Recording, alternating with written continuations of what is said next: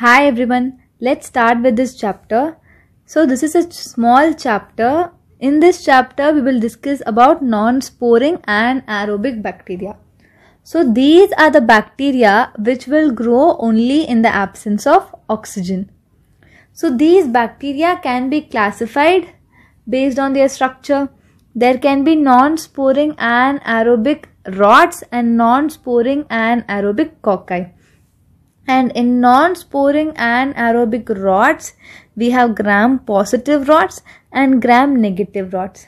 And in gram-positive rods, we have actinomyces, we have eubacterium, we have bifidobacterium, lactobacillus and propionibacterium. And in gram-negative rods, we have bacteroids and fusobacterium. We also have non-sporing and aerobic cocci which are gram-positive and gram-negative. In gram-positive, the main one is Peptostreptococcus, and in gram-negative we have Veillonella. So we will discuss these bacteria one by one.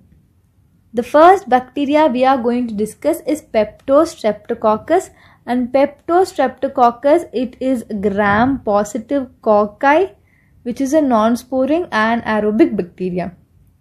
So it is a gram-positive cocci, it is non-sporing and it is anaerobic, so that we know.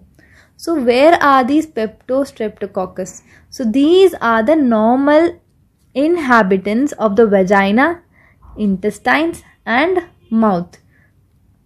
So these gram-positive cocci, they are arranged in short chains. Sometimes they are arranged in pairs like diplococci, sometimes they are arranged individually, and they are non-sporing. So they are strictly anaerobic, that is, even if there is 0.01% of oxygen in the environment, it will not grow. And it is catalase negative and members of the gram-positive anaerobic cocci. So what are these Peptostreptococcus? These are normal inhabitants of the vagina, intestine and mouth, and they cause several clinical infections, like they cause osteomyelitis, which is an infection and an inflammation of the bone or the bone marrow. Then it can cause abscesses in brain and lungs and other different organs also, and they can cause puerperal sepsis. They can cause urinary tract infection, they can cause genital infections, they can cause wound infections, and they can cause gangrenous appendicitis. And these Peptostreptococcus, they cause suppurative lesions, that is, they will have pus in the lesions, and mostly the abscesses in lungs, abscesses in brain. So all these abscesses are caused by a subspecies of Peptostreptococcus called as Peptostreptococcus magnus. And if you talk about the puerperal sepsis, it is caused by Peptostreptococcus anaerobius. We also have Peptostreptococcus asacrolyticus and Peptostreptococcus tetradius. So these are some other species which are commonly present in the clinical specimens. So we will move on to the next bacteria, which is Veillonella. And Veillonella, it is also non-sporing, it is also anaerobic, and it is a gram-negative cocci. So this gram-negative cocci, it will be varying in sizes. It can be short chains, it can be in short chains, it can be arranged as a diplococci like pairs, it can even be arranged in groups. So these are normal inhabitants of the mouth, intestine and genital tract, just like Peptostreptococcus. And the pathogenic strain, the pathogenic subspecies of Veillonella is Veillonella parvula. So we have seen Veillonella parvula in different clinical specimens, but its pathogenic role is still uncertain. So we will move on to the next group of organisms, that is non-sporing anaerobic gram-positive bacilli. So in non-sporing anaerobic gram-positive bacilli, The first bacteria we will discuss is lactobacillus.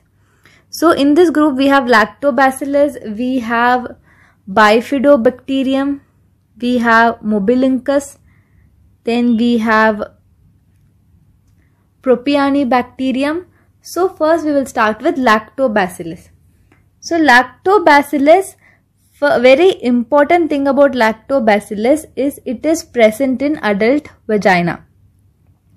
So this is present in other places also, in mouth and in intestines, but the most important for us is that it is present in adult vagina. The lactobacillus which is present in adult vagina is actually called as Doderlin's bacilli. This is actually non-pathogenic, that in the adult vagina lactobacillus forms the healthy microbiota. That is, this bacteria, it protects the host from urogenital infections, and it is also present in the intestine. This is needed for preventing gut infections. This bacteria belongs to the normal gut microflora. So it is mostly non-pathogenic, but sometimes we also have pathogenic strains, like we have Lactobacillus catenaforme. So this Lactobacillus catenaforme, it is a pathogenic lactobacillus. It causes bronchopulmonary infections. And the next bacteria is Bifidobacterium, and this is a pleomorphic rod, and it shows branching, like it shows both true branching and false branching. So these bacteria, they are found in large numbers in our intestines and mouth. Then we have Mobilincus. So these are some species which are motile. They are curved and aerobic. They are gram variable rods. And we have Mobilincus muliaris and Mobilincus curtisi. So these are the two subspecies of Mobilincus, and these are isolated from the vagina. So these two species are isolated from the vagina in bacterial vaginosis. So usually bacterial vaginosis is most commonly caused by Gardnerella vaginalis, most commonly. But sometimes we also have such species like Mobilincus muliaris and Mobilincus curtisi, which have been isolated from the clinical specimens of the patients with bacterial vaginosis. So this bacterial vaginosis is a polymicrobial infection.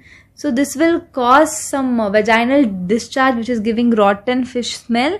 So this infection, it is caused when the pH of the vagina is changed. Normally the pH of the vagina should stay acidic. So if it becomes alkaline, then there are more chances of developing bacterial vaginosis. So the bacterial vaginosis, we can see some type of cells which are called as clue cells. So these clue cells are nothing but epithelial cells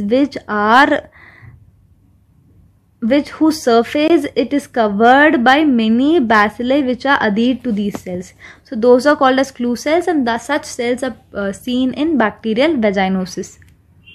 So then let's move on to the next group of microorganisms, that is anaerobic gram-negative bacilli. So in anaerobic gram-negative bacilli, we have many medically important microorganisms. So the first microorganism that we are going to see is bacteroids. So these bacteroids are non-motile species. They are strict anaerobes.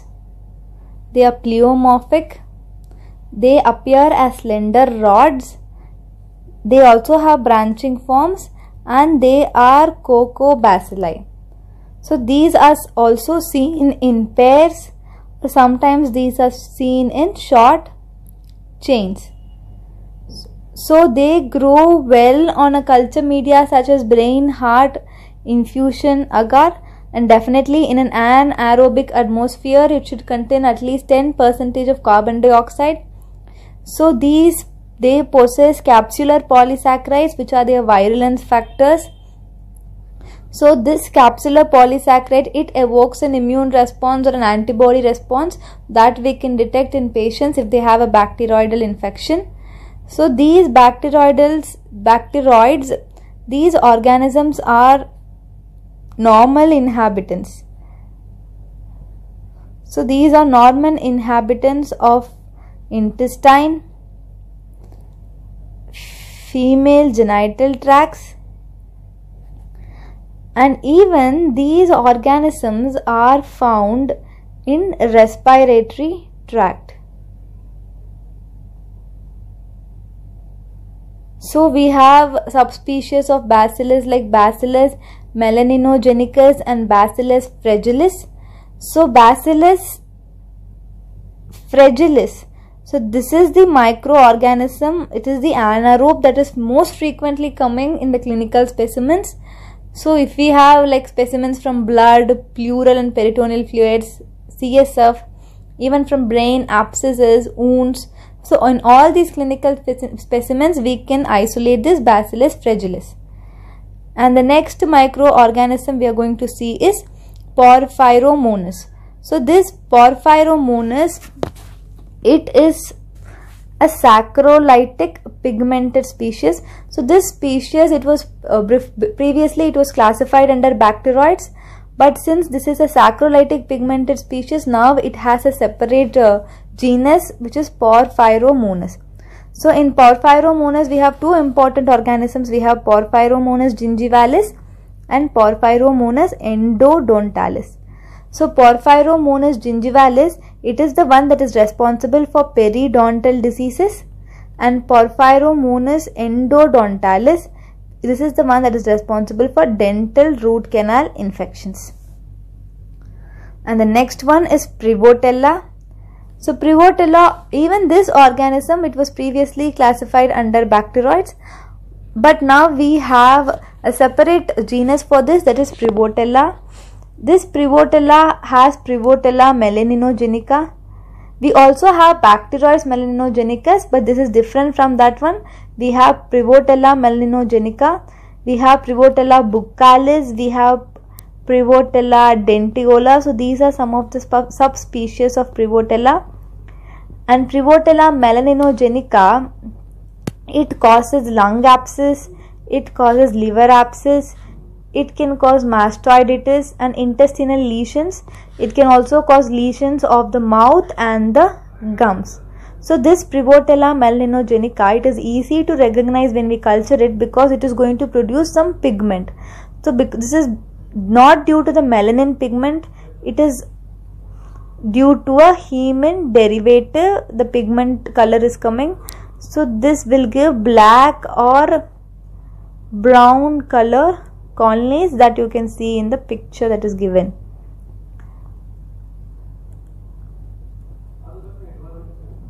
And also this Prevotella melanogenica, it produces a characteristic red fluorescence when exposed to ultraviolet light. So we can see red fluorescence in cultures of Prevotella melanogenica, and even dressings from the wound of this bacillus, it gives the characteristic red fluorescence when exposed to UV light. And the next bacterium is Fusobacterium. Fusobacterium, these are long, thin, spindle shaped bacilli. They have pointed ends. So they also have some subspecies, like we have Fusobacterium nucleatum, which is a normal inhabitant of the mouth, and even if there is oral infection or pleuropulmonary sepsis, so in oral infection and pleuropulmonary sepsis we can see Fusobacterium nucleatum in those clinical specimens. And there is Fusobacterium necrophorum. So this Fusobacterium necrophorum, it produces a lot of exotoxins, and this is responsible for liver abscesses, and it is also responsible for some abdominal infections in animals and even in humans. Then we have Leptotrichia buccalis. So this Leptotrichia buccalis, it was formerly known as Vincent fusiform bacillus. It was Fusobacterium fusiforme. So this Leptotrichia, it is a long, straight, slightly curved rod with pointed ends, just like Fusobacterium. So this is a part of normal oral flora.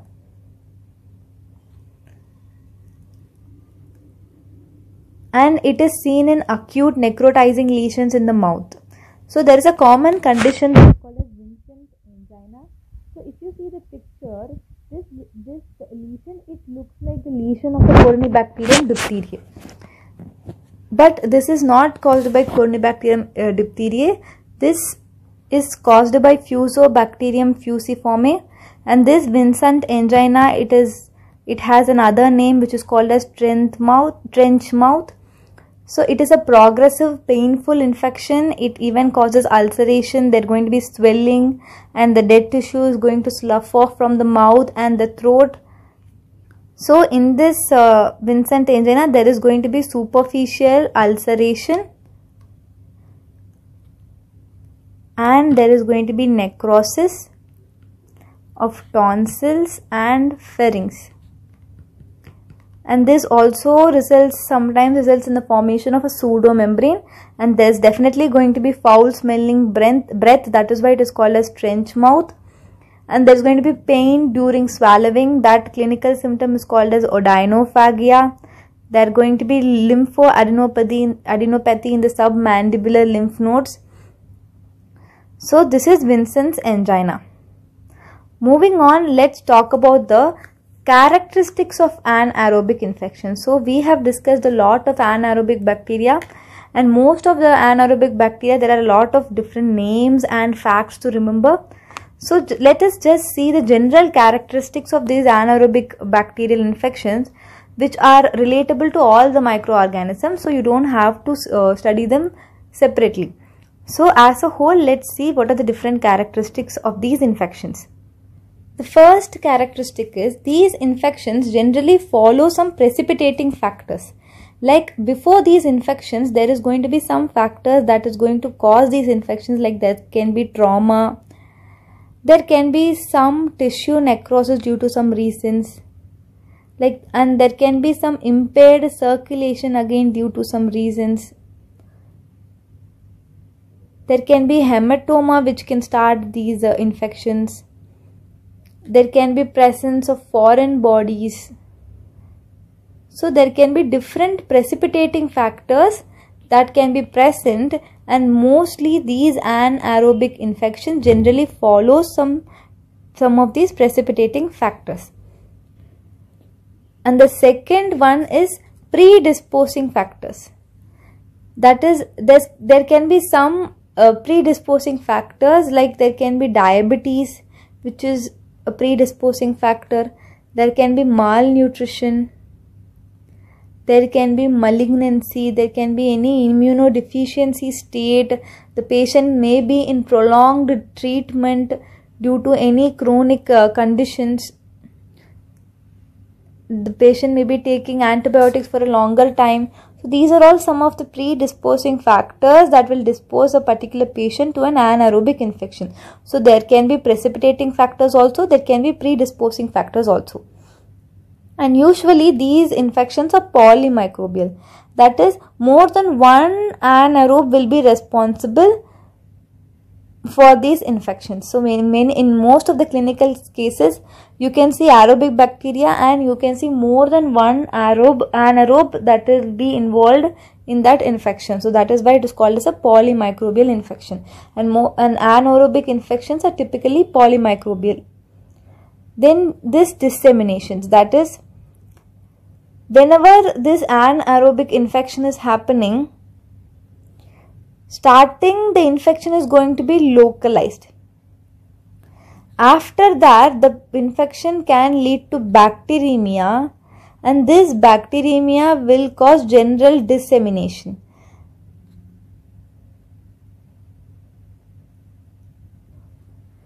Dissemination means there is going to be diffuse spread of the disease process.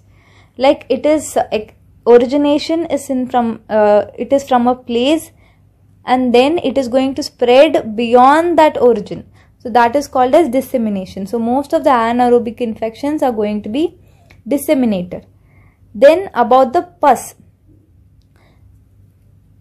So anaerobic infections, they give some clinical features that will suggest the presence of anaerobic infection. So one of them is pus. The pus that is produced in an anaerobic infection is usually putrid. It is going to give a very bad smell, and it gives that odor which is nauseating odor.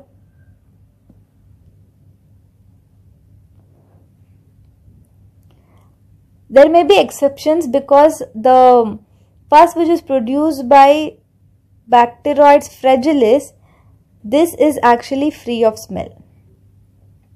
Exceptions are always there, but mostly the anaerobic infection will give a pus that is going to be putrid and very bad in odor. Then we have this point which is cellulitis, that is most of the anaerobic wound infections.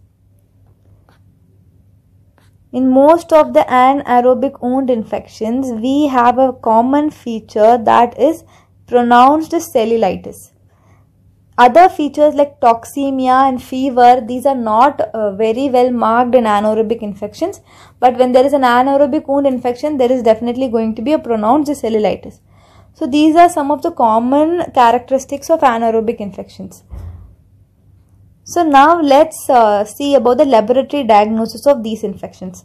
The first one we will talk about is specimens. The first thing that we will talk about is specimen. So we know anaerobes are present in the normal flora of the skin and the mucous membrane. So if we take a clinical specimen and if this anaerobe is present in that clinical specimen, that does not mean that that anaerobe is the one that caused that infection. So specimens should be collected from the wound, lesions, from the abscesses very cautiously, that we have to avoid the resident flora for the misdiagnosis. So first one is we have to cautiously take specimens to avoid resident flora. And the second point is transport. So whenever we have to do an anaerobic culture, we have to transport them in an oxygen free environment. So because when we transport, some anaerobes can die on exposure to oxygen. So we should take maximum care to minimize the contact with air during the collection and the transport. And even in transport, we have to make sure there should be oxygen free environment.